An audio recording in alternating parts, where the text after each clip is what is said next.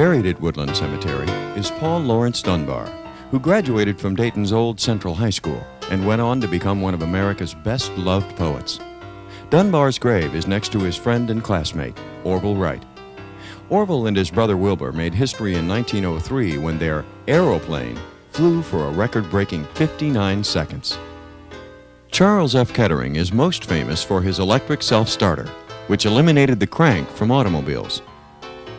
In 1879, a pub owner named James Riddy invented a machine he called Riddy's Incorruptible Bartender. Riddy was a good inventor, but a poor businessman.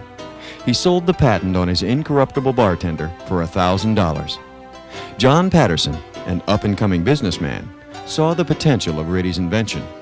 In 1883, he founded the National Cash Register Company, and the rest is Dayton history.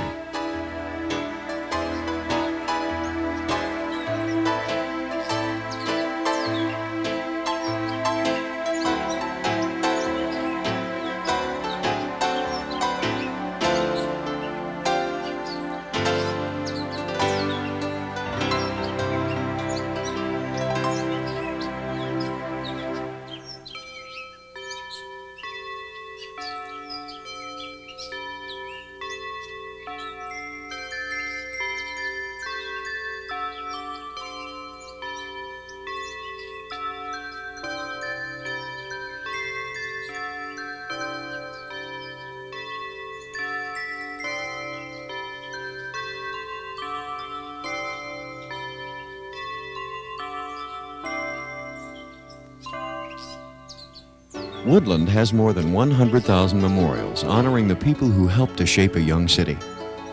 Charles Sewall was a prominent artist in the 1800s. At the turn of the century, Leslie Carter was one of America's most celebrated actresses. Reverend Lorenzo Langstroth became known as the father of modern beekeeping, and Earl Kaiser, nicknamed the Little Dayton Demon, was a world-renowned cyclist. John Alexander Collins founded the C.H.&B Railroad in 1851. When Queen Matilda was buried here in 1878, Woodland became the sacred burial ground for the Stanleys, one of the largest clans of gypsies in the United States. One of Dayton's wealthiest ladies in the 19th century was Elizabeth Richter, better known as Lib Hedges, Dayton's legendary madam. Lib bought 16 grave lots at Woodland. The monument she chose for her sister and 3 of her young ladies depicts a graceful goddess, although some have likened it to a fallen angel. No one knows the true story behind the statue of the boy and dog. Johnny Morehouse was reportedly 5 years old when he died in 1860. Some say the dog tried to save the drowning boy. Others say the monument is merely a loving tribute to lost childhood. Some statues reflect the character of the people memorialized. Adam Schatz Sr. sits in his favorite chair. Gustav Weidecke leans casually against the wall. Life-size figures, frozen against a backdrop of Greek temples and granite columns, speak of a silent city of private memory and communal history.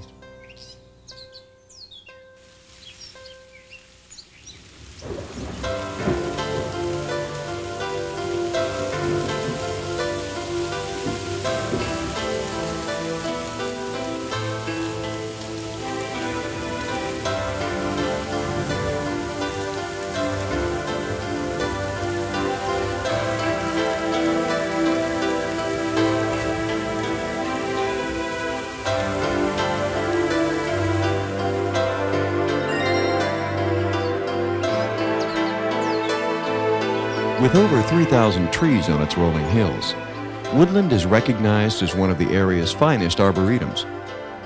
After decades of planting and cultivation, it is home to virtually every species of tree and shrub which grows in the Midwest. 165 cultivated woody plant specimens are located and labeled on the grounds.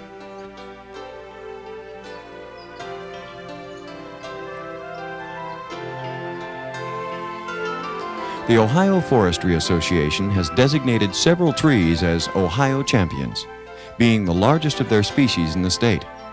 Many of the trees have stood for well over a century. Throughout the grounds, seasonal floral displays are carefully tended.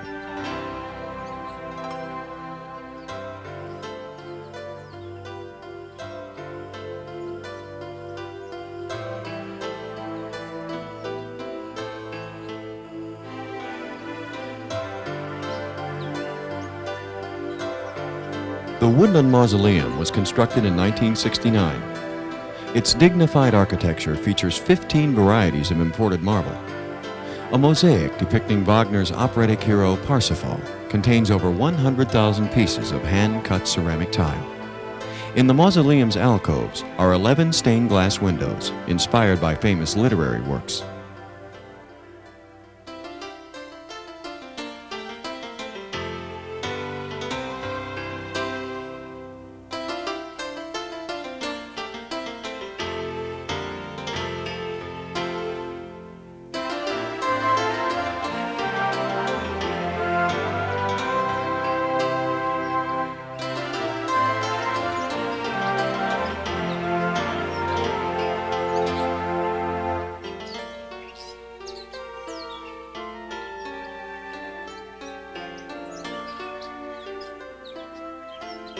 Woodland Cemetery remains true to the visions of its founder. Over 150 years ago, John Whitten Van Cleve probably stood on this same point, pondering the future of his hometown below.